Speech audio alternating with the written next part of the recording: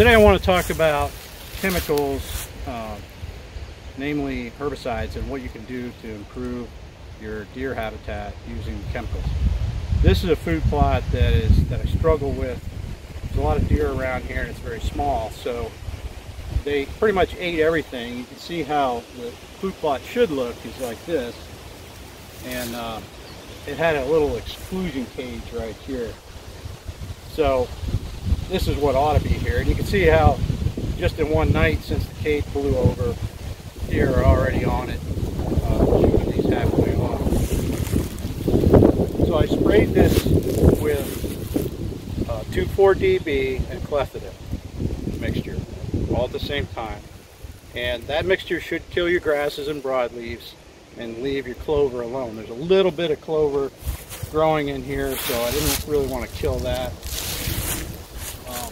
And then I'll replant it with a summer cover crop and probably fence it until it gets established. Once it has a good root system, it's more resilient to browse pressure. And then in the fall, I'll probably put an overwintering food plot in, fence it again, and then in hunting season, first week of October, I'll take the fence down and I'll be able to hunt. And then the next thing I'm going to do is go up through here where we regenerated some forest and start adjusting what's growing in there by using Garlon mixed with a basil oil. We're going to basil treat some trees, in which case, in this case, it's going to be birch. So I have birch in there about this big, which is a good size for basil treatment. You can either cut them off and spray the stump, or if you don't want a bunch of trash laying around, you don't want all that down timber, just spray the basal bark, which is about 15 inches all the way around, and you'll kill that tree. You can also do a hack and squirt job where you take the same chemicals. Garlon works well. You could even use glyphosate if you just thin it down just enough so it'll go through your squirt bottle, and you can squirt a little glyphosate in there. You want to use it as full strength as you can if you're going to use that. That'll be taken into the cambium and circulate through the tree and kill it. And then what I'm going to do after that is take a chainsaw and cut off the red maples. Red maples will re-sprout, and deer really like the sprouted stumps, and they like to eat the leaves and the buds in the wintertime. So a red maple is something you really don't want to kill, but you also don't want it taking over the overstory either, because it's not providing anything for deer. We do have cherry that regenerated. We have aspen. I planted some American chestnut in there, and there's oaks that came in from seed. So we want to try to preserve those and release them.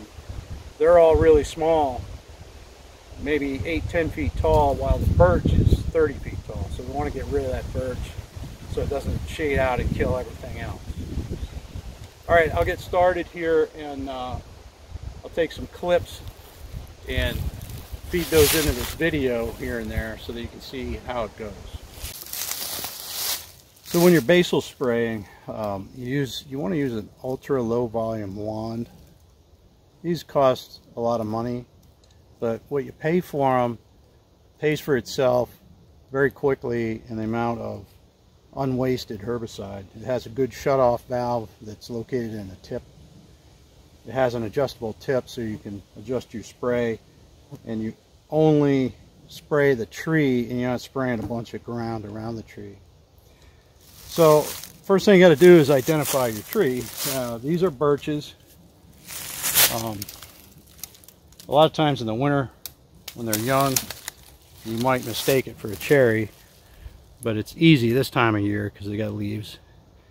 So you have a doubly serrate leaf, and if you're really confused, give it a scratch and take a sniff of that bark, and you'll smell that birch smell. If it smells a little acrid, it's a cherry. So what you want to do is go all the way around, spray 15 inches of the base of the bark with 25% Garlon and basil oil. You can either use a special basil oil that they sell, or you could just mix it with diesel fuel. Works just as well. 20-25% is plenty. So we can go up through here. This one's a little on the big side. This might be a better tree for hack and squirt application, but you can do it this way too. We just paint that tree all the way around like that. And that's going to be a dead tree.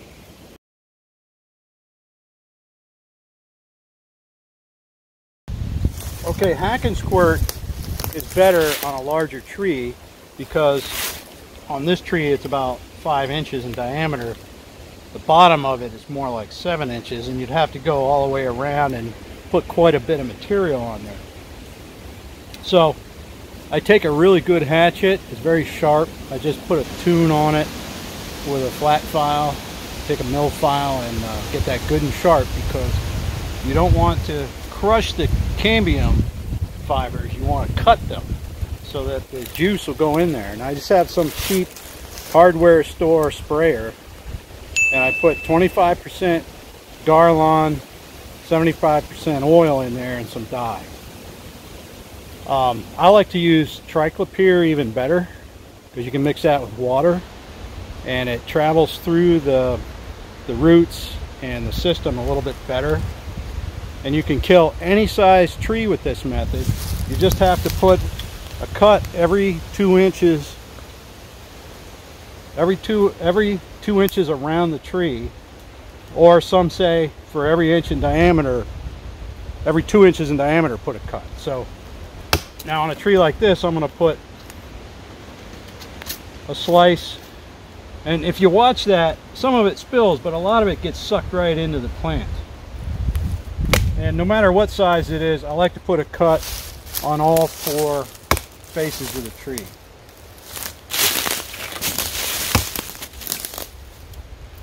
If you have 2 guys, you can have one guy just doing the cutting and another guy doing the spraying.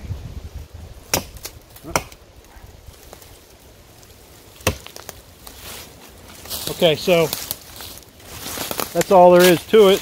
And you know, take some of your favorite tunes with you and just go out through the woods, and you can kill all the birch you want, or the red maple, whatever it is you want to get rid of.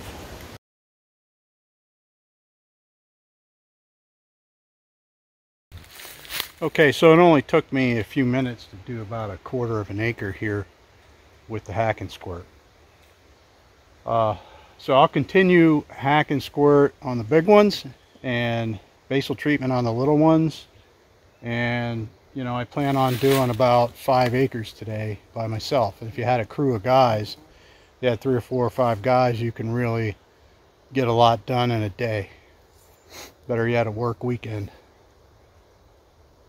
Okay, and then once I do that, I'm going to work on the red maple a little bit. Oh, one more thing. If you're going to do a lot of this, these leak and they wear out really fast. Arbor Chem makes a really good one. It costs $100, maybe a little more, but it's worth it. It's got an air pump in it, and it's very nicely sealed, and it'll hold, I think, 1 quart of material. So you can go for hours on one fill up, and it's a really good quality thing. I'll put a link down to it if I can down below. Be sure and hit the like and subscribe button and click on the bell so you'll be notified when there's a new video. And comment down below and let me know if there's anything you'd like to know more about.